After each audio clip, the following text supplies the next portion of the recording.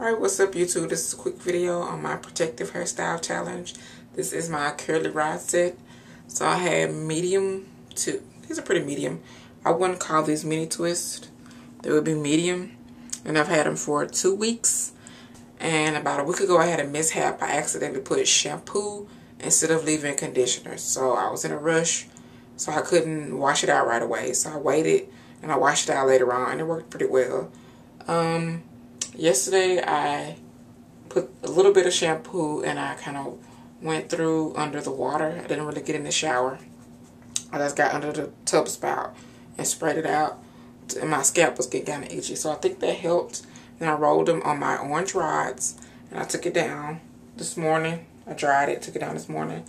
And it's kind of wild now, but this is pretty much how it came out. And the beautiful curl is really keeping it shiny. It helped it calm out easier when I did these. So again, these are almost 2.5 weeks old, and I just rolled them.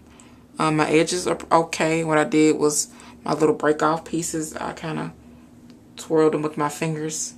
There's one over here and then there's one over here that you can kind of see.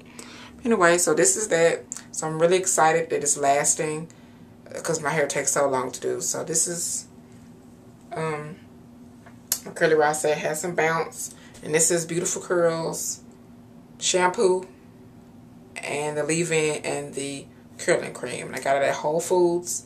It's local. It was on sale. I don't think it's on sale anymore, but still it may be worth it.